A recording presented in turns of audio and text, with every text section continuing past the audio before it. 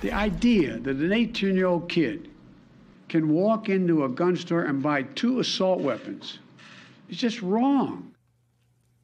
19 children and 2 teachers in Uvalde were killed by weapons their killer bought for his 18th birthday. According to the Giffords Law Center, only 6 states, Florida, Washington, Vermont, California, Illinois, and Hawaii, have increased the minimum age to purchase assault rifles from 18 to 21 years old. In a new Reuters Ipsos poll, 72% said they would support raising the age to buy a gun from 18 to 21. Joining us now is Democratic Congressman Anthony Brown of Maryland. He's a 30-year Army veteran and the vice chair of the House Armed Services Committee. Congressman, great to see you.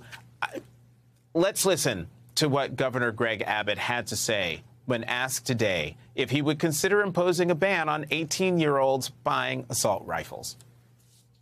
For a century and a half, 18-year-olds could buy rifles. And we didn't have school shootings, but we do now. Maybe we're focusing our attention on the wrong thing. Congressman, your reaction to the governor?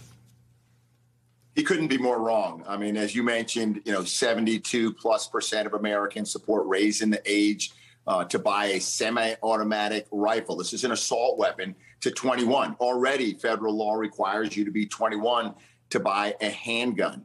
Look, I was a soldier for 30 years. I went to Iraq. I know the damage, the destruction of these semi-automatic rifles. We don't need them in our neighborhoods and our communities, period. That's why states like Maryland have banned them altogether. But if we can't ban assault weapons, it's certainly reasonable to raise the age to 21, the same age that we have for a handgun. We know that 1 in every 8 mass shootings includes an 18 to 20-year-old. We also know that more than 60% of mass shootings include assault rifles. So it only makes sense.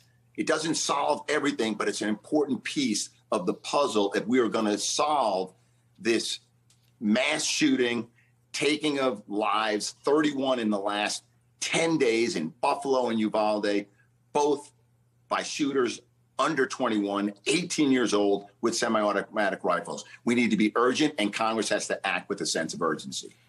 But, Congressman, according to the new Reuters Ipsos poll, 49% said they were not confident that lawmakers would strengthen gun laws this year. Only 35% said they were confident. After 2 mass shootings in 10 days, do you think anything will be different this time? Look, what I think is that Congress has to come back to Washington, and we need to do our level best to raise the age to 21 for semi-automatic rifles, assault weapons. We have to pass a red flag law, a national standard, and we have to pass universal background checks. Now, we've done the background checks and the red flag law. We've already gotten those out of the House in the past. We've got to come back. We've got to work with the Senate to make sure that they get it done.